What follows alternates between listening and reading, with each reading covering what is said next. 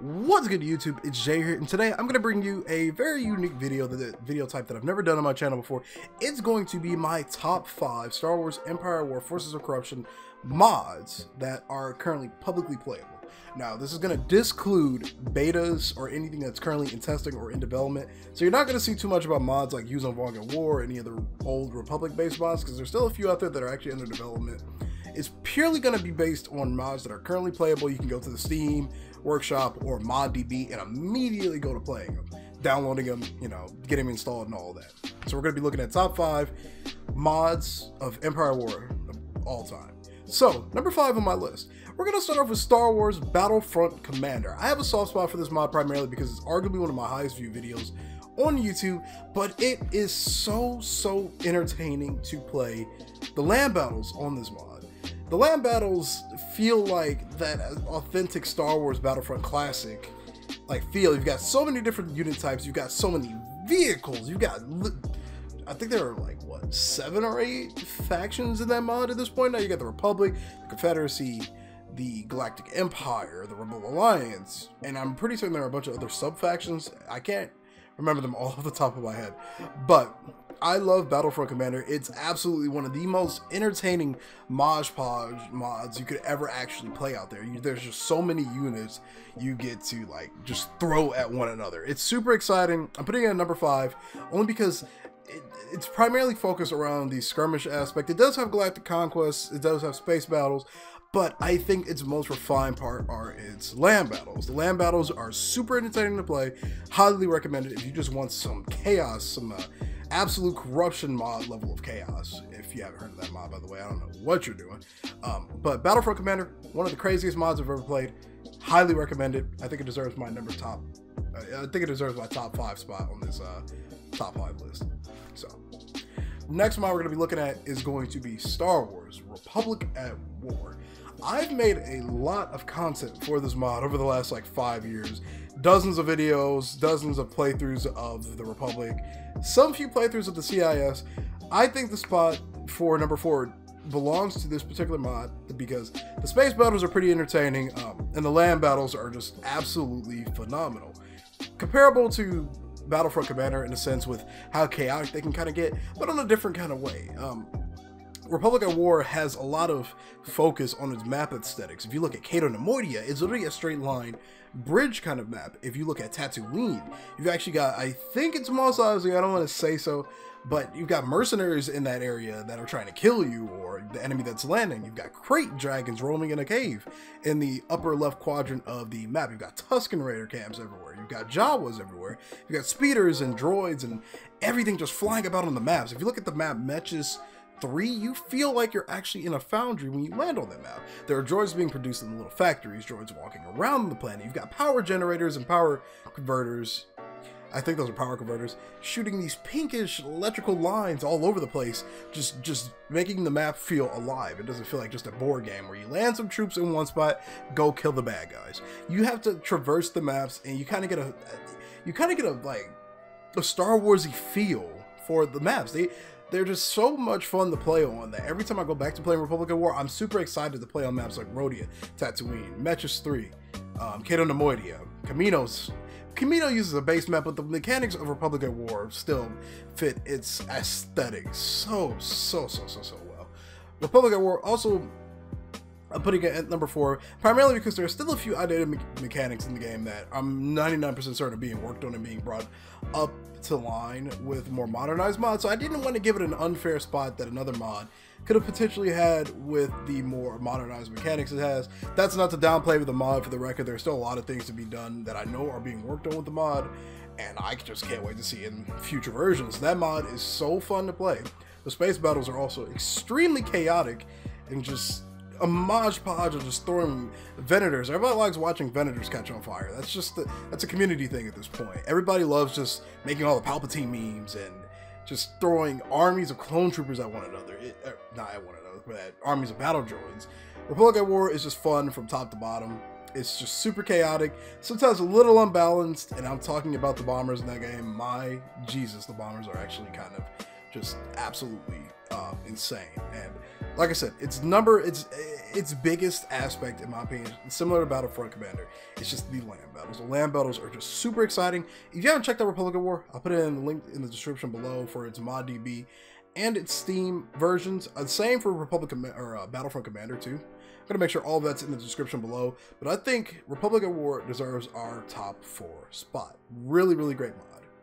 So for our number 3 spot, well, we're going to go with Awakening of the Rebellion. I'm putting it in the number 3 spot only because I know for a fact that they're actually in the process of completely reconstructing space battles.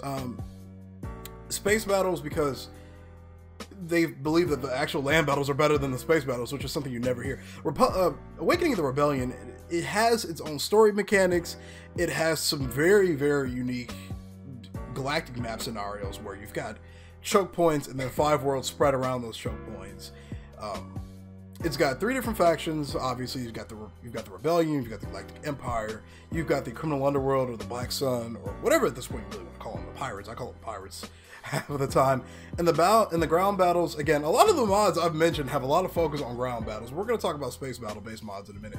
The ground battles are just phenomenal in this one too. They're a little bit more well defined than some of the other mods I've previously mentioned in terms of balance and like RTS like flavoring, if you want to call it that. It feels a lot of Men of War Assault Squad 2. If you haven't played that older game, it's a super fun land-based infantry game set in World War II kind of. You know, there are a bunch of mods. There's a ton of Star Wars mods for it that are phenomenal to play too. I've been debating on actually recording some content of them. But Awakening of the Rebellion just feels kind of unique with its space battles, its ground battles. They all just feel like they have their own special place in that mod. They don't really feel comparable to some of the other mods I've played. You actually have to really use a lot of strategy in the space and land battles, especially if you play as the Rebellion, because you start with so little. It makes you feel like you're an actual upcoming rebellion. If you've played that mod, you know the difficulty I'm talking about. That mod is hard, by the way. It's the most difficult mod I think I've ever in my life touched. I've never felt a need to just sweat and constantly have a glass of water next to me when I'm playing a certain mod. That mod drives me absolutely crazy, and I hate the devs for it, but I love them at the same time for it. I've had so many talks with One Bullet and President. I think I've had talks with One Bullet about it. Mainly President about it. I want to just stab that man so much and give him a hug at the same time for creating such a phenomenal mod that's just absolutely balanced and infuriating at the exact same time. I don't know how to put those two together better than that, but if you haven't checked out Awakening of the Rebellion, same as the other 2 mods, it's going to be the links in the description below. So be sure to check it out. Phenomenal mod, really well balanced, really, it makes you think. I'll tell you that much. My God, that mod makes you think so hard. But highly recommend it. Please go check it out. Those guys are amazing over there. Next, we have our number 2. So this one was a little bit difficult to decide between this and number 1, only because they're both fantastic mods. Number 2 on this list is actually going to be Star Wars Empire War Remake. And I know a lot of you might be asking me, why the hell is Remake in my number 2 slot? Well, from my experience with the beta testing and just the general, like, talking with some of the devs, there's still so much to be done with that mod. You've got land battles that don't even exist right now that are being worked on, and then just a whole bunch of in-game mechanics and new factions that are rumored to come in the future at some point or another. Not necessarily rumored, but semi-confirmed, like Yuzon Vong, and I'm pretty certain that's just the biggest one we got coming up. But overall, there's definitely a lot in this mod. The unit types, the graphics, oh my God, the graphics are phenomenal in this mod. We'll get to that in a minute. But there's still a lot to be added, so I didn't want to discredit our number 1 slot, some of which some of you might be guessing is at this point. But either way, anyway, let's get to talking about Remake right quick and why I chose it for the number 2 slot. So like I said, there's still a lot to be worked on, but if you have not looked at my videos of this mod yet, go check them out. The mod's graphics are phenomenal. They make this game, this 2006 hunk of junk of a game, Star Wars Empire War, Forces of Corruption, that I love so much, make it look like one of the most modernized RTS games of all time. It looks better than Halo Wars in some cases, I think, sometimes. If you haven't played Halo Wars or Halo Wars 2, great games, check them out. But the graphics are so beautiful in this mod. It's so hard to to just not sit there in awe and watch a Venator catch on fire, or a Star Destroyer just go boom, or a Mon Calamari Cruiser just burn and fall to the atmosphere of whatever planet they're hovering. The gameplay is also some of the funnest gameplay I think I've ever experienced in the Star Wars Empire War mod. I said that because it's both balanced and it's both chaotic at the same time. If you've got your enemy on the ropes, you're just going to run right through them. All ships feel like they have a role. The bombers are... It's not even good to talk about proton torpedoes and bombers. I'm looking at you, Scimitar Assault Bomber, with 16 proton torpedoes per fighter in a 18 fighter squadron. It's just... Or is it 12 fighter? I think it's 12 fighter. I don't know. That's a lot of missiles to be shooting at a target. But Empire War Remake is just one of the funnest balanced mods I've ever seen in my life. Like I said, when you've got your enemies on the ropes, you outnumber them, and you know your roles of your units, you're just going to have so much fun plowing through your enemies, especially as the Empire, because we all know you love your triumphs of death. And Jeroen and the devs at that team have just given this mod so much art that I love it. Every single time I record a video for it or start it up on stream, just sitting there and watching in awe and just looking at the beauty of it is, I can't explain it. It's just, it feels like you're actually in a galactic, you feel like you're in Star Wars, kind of. I don't know, it just feels so good to actually just look at that mod. One of the things too about this particular mod that a lot of other mods are starting to slowly incorporate is its unique hardpoint system. You've got a lot of untargetable hard points on a lot of ships, but you also have plenty of targetable ones. In a sense, to make it seem more, you know, realistic. I mean, you couldn't necessarily take out all 60 or 70 turbo lasers and ion cannons on an ISD without it just taking forever. You take out some critical key points and eventually the whole ship's just going to blow up, but prior to it blowing up, it's still going to have some functioning weaponry. It makes sense. It's an attempt at making it balanced, but at the same time kind of fair. You've got a ton of super weapons if you're the Empire. You've got the Eclipse class Star Destroyer, the actual Executor class, and the Executor itself. You've got the Death Star. You've got the Mandator class Dreadnought. It's not necessarily a Star Destroyer, I guess. I don't know. Then you've got the Titan class, which is literally a stealth Star Destroyer. It can literally go, it's a stealth super Star Destroyer type class. So it can literally go invisible and travel all around the galaxy to wherever it goes. The philosophy on the units are up to what they should be. TIE Defenders are arguably the most broken unit in that entire mod next to the Scimitar Assault Bomber. TIE Defenders have ion cannons, proton torpedoes, anti-starfighter missiles, some pretty powerful laser cannons. They're extremely fast, and they have an elite variant that's faster and just better at killing its enemies. And I don't know what else to say about this mod other than the unit selection is super diverse. Especially, like I said, for the Empire, there's so many models to pick from that you want to enter a battle with, and they all have their own unique role. Don't even get me started about the Rebellion. There's still actually a lot of ships I'm pretty certain are going to be added back to that mod at some future point or another. Some were in there before this recent release, and some got removed, so I don't really know what's going to happen to those older units, like the I can't remember what his name was off the top of my head, but it was like a triangle. It was like a hammerhead looking shark kind of ship that fired a ton of like missiles, proton torpedoes, and stuff. It was from the new Disney canon, so that's probably why I don't remember what it's called. So that's my own ignorance.